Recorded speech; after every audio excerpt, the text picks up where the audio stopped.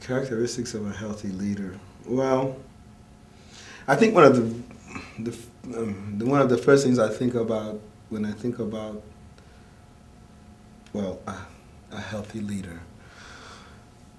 Well, hopefully, you know, the leader can take care of their body so they can be healthy. I think good leaders, great leaders, are great followers. And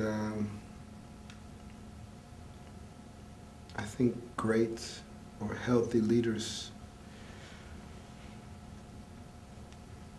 hopefully are very sensitive. I mean, if I imagine an ideal leader, it's someone who's very sensitive. Sensitive to themselves, first of all, you know. I think for anybody, no matter what they're doing, I mean, because leadership is such a multifaceted, multidimensional kind of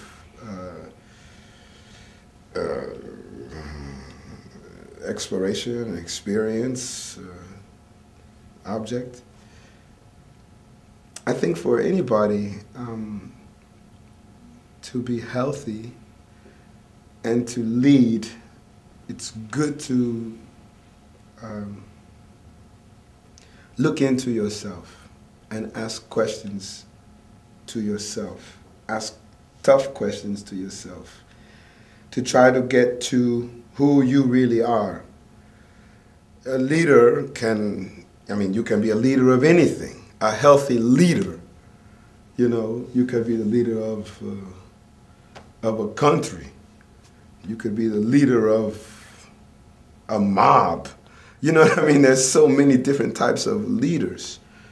You know, I don't know. I mean, if you're a leader trying to lead people in some sort of positive direction, well, I think it's important for you to have some perspective on who you are and to continually ask yourself tough questions about who you are. There's going to be a lot of questions asked of you if you're a leader. There's going to be a lot of demands from you. As they say, to whom much is given, much is required. So I think it's good for anybody in a leadership position to take care of themselves and find ways to have a healthy mind, body, and spirit. And if you want to practice leadership, practice following somebody who is a good leader as closely as you can. And listen to yourself. Ask yourself questions. You know, when I was a kid, somebody told me something one day.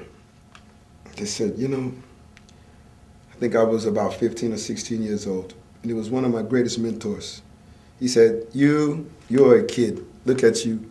You're going to school every day and you do whatever your little functions are that you do before school or after school, you know, with your family, with your friends, you know, with whatever your religious activities may or may not be. And in those years, what the guy said, like, you have a lot of different faces, you know? You have your talking to your teacher mask. You have your hanging out with your smart friends mask. You have your hanging out with those, you know, like walking to your neighborhood mask. With your family, your parents mask. You're going to church or to the mosque or to synagogue mask. You have all these different ones. You know, like, how do you get closer to only having one face? You know, you don't have to switch face every time you go somewhere. Just one face. Well, the question is, what is that face? And you know, you have to sometimes go into your bedroom and, you know, understand what all these faces are you're dealing with, you know, and figure out why you have so many different faces. Bring it to one.